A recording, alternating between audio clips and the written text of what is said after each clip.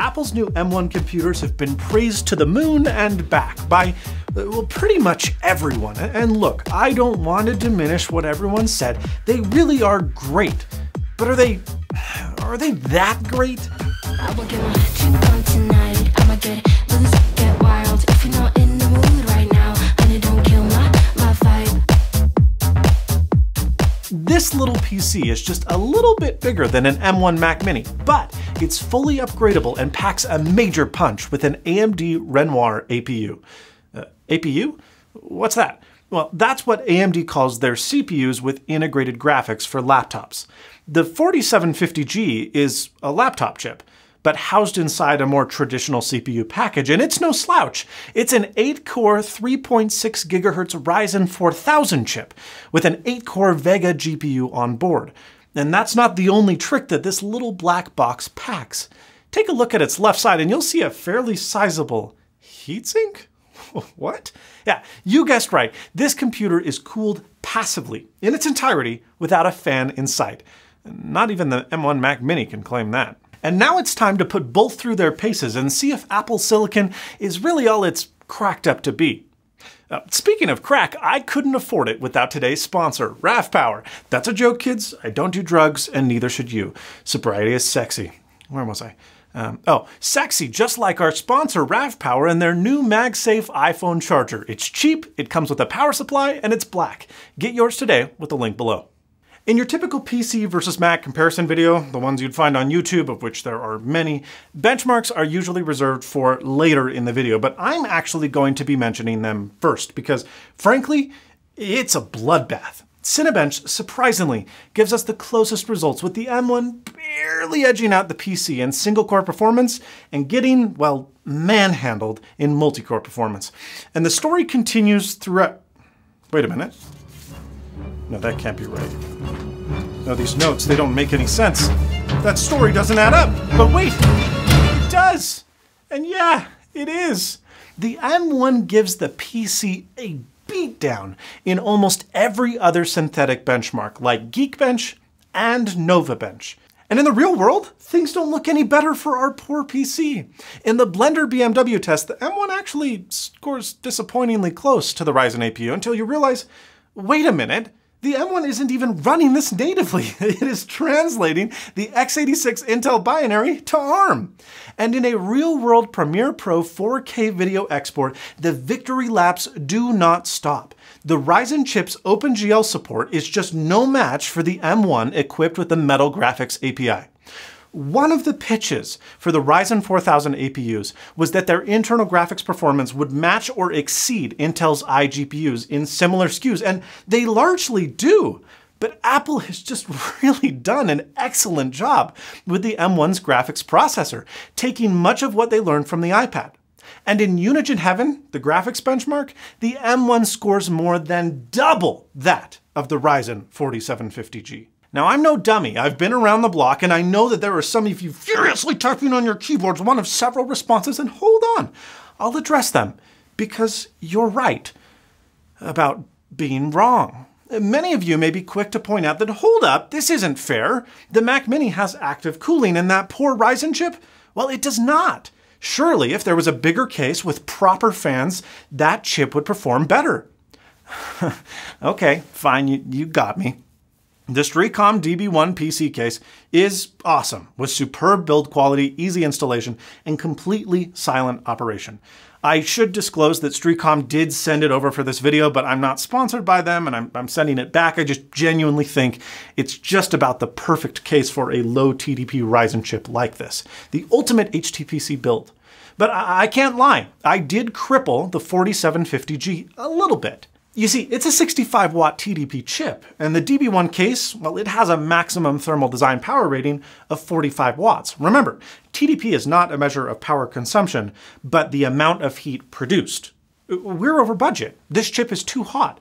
And so I had to go into the BIOS on the motherboard and select a low power profile, because without it, the machine was hitting its T-junction temperature and crashing. For the pedantic few of you rushing to hit the thumbs down button on this video, wait, I would like to placate you because I did put it in a bigger case with a massive CPU cooler, and the chip did improve. by a margin of about 5 to 15%. But it's still lost to the M1, by a lot. And that's not the point anyways. The Mac Mini is frankly much bigger than it needs to be. And I'm assuming that Apple retained the same form factor because the Mac Mini doesn't sell in huge volumes. And those that do buy it are organizations like schools and companies like Mac Stadium that have racks built out for that now 10-year-old form factor. Check that video out, by the way, if you haven't seen it. But that makes the chassis inside largely empty, and only a small cooling assembly fits atop the M1 chip itself. That fan and heatsink, the same one found on the previous 2018 Intel Mac Mini, is capable of cooling a 65 watt TDP chip.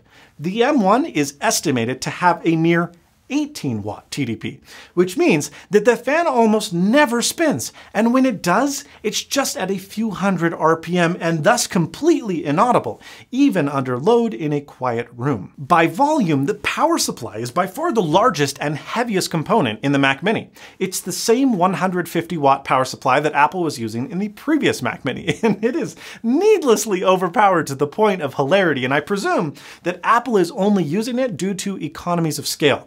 It's cheaper to keep making the same one, even if it's a little more expensive, than it would be to redesign and handle logistics and inventory for a new part SKU on a computer that really doesn't sell that well. And so this is where the already impressive M1 gets mind-blowing and where people just don't get it. The PC, which is using a repackaged laptop chip, in essence, just like the M1, is by every measure in the x86 world an outstandingly efficient chip. In our tests, it pulls just over 80 watts from the wall under load when running a Prime 95 stress test. The performance per watt is near class leading. It is really impressive. Well, at least until you look at the M1. The Mac Mini pulls just 30 watts from the wall under maximum load. It isn't just achieving double the performance of its closest x86 competitor, but it's doing so with 60% less power draw. That is absolutely incredible. Crazier yet, these Macs are actually, and I can't believe I'm saying this because we're talking about Apple products here, they're actually a rather excellent deal. To build this PC as close to spec as you can, you need to get within a lunch or two of the Mac Mini's price. They're almost the same. And that's assuming that you can get the Ryzen 4750G CPU for its trade price, which you can't because it's not available to consumers. And so you're not buying in bulk, you're not HP, you have to go to eBay, and they cost more there. So practically building this system today really costs you just shy of $1,000. Now, keyboard warriors, I know where you're going with this. You can build a better PC than that with $1,000? Yes, you can, that's true. But not in the same footprint and not with the same power envelope. You cannot compare a Toyota Tundra and a Toyota Camry, even though they're both Toyotas. They have massively different use cases and strengths. In the laptop market, Apple is going to appear untouchable for a while. Now, the performance they're getting out of the M1 isn't the best of any laptop available, but it's not as far off as you'd think, and its total power draw is even less than some of the weakest low-power chips out there. To put things into perspective, the beefiest laptop chip on the market at the moment right now is the new Ryzen 5900HX, with a massive TDP of 45 to 60 watts adjustable. If we take the fanless MacBook Air, the Ultrabook, with its slightly thermally limited 10 watt TDP CPU, and run the same 10-minute Cinebench R23 benchmark, the M1 gets crushed with just over half the multi-core score. However, the 5900X, according to a Notebook Check article, draws up to 128 watts of power under load. The M1 MacBook Air? 22. No, not 122. 22. In terms of performance per watt, the MacBook Air is 328% more efficient than the 5900X.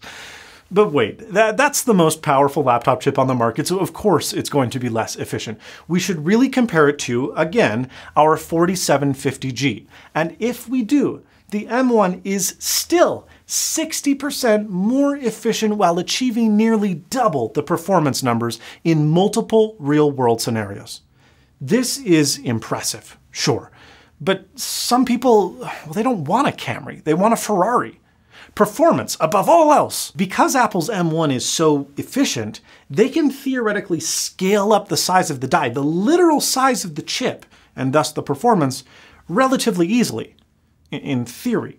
A report from Bloomberg late last year tackled a leak about the next big Apple Silicon Pro chip that's basically, well, it's just a juiced up M1 with 16 large CPU cores and 32 integrated GPU cores, increasing the physical size of the chip, the size of the die, by 400%. At a 5nm density, this new chip, as compared to the M1, would be insanely huge.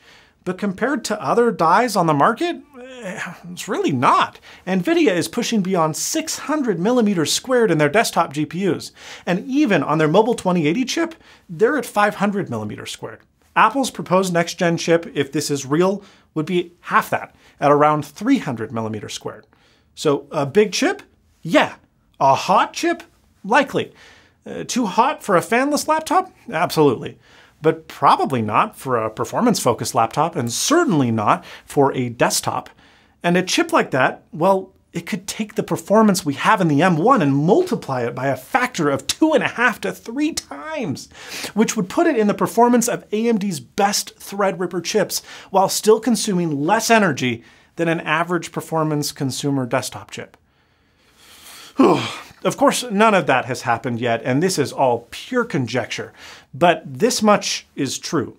The M1, it's not overrated. Now, it might not be the chip for you, it might not be the truck you need, but I'd argue that it's the chip for many, maybe even most, even for me. And it, along with its yet announced successors, will continue to demonstrate that the efficiency of building something in-house with the instruction mix, buses, cache locations and quantities, coprocessors, and additional additives allow for optimization and vertical integration that a one-size-all chip, it just can't accomplish. And now to my supple sponsor voice. RavPower is not new around here, but they make crazy great stuff all the time, so I've never had to repeat an ad. Their latest is this awesome MagSafe charger for iPhone. It's just like Apple's MagSafe, except way less money, especially with my discount code.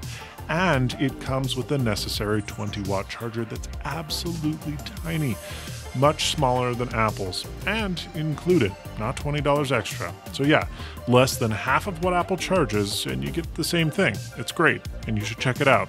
The link and coupon code is below. Apple is not going to look back. The question is whether or not slowpokes like Intel are quick enough to move forward before other companies like Microsoft begin to follow in Apple's footsteps. One thing is certain though, the next several years are going to be very exciting. Let me know what you think about this video by giving it a thumbs up if you enjoyed it. And if you hated it, well, send it to your friend. They're gonna despise it. Wouldn't that be hilarious? Thank you so much for watching. Comment down below. Have you had experience with an M1 Mac? What are your thoughts? What do you envision the future of the computing world to be? And who are going to be the major players? Thank you so much for watching. And as always, stay snazzy.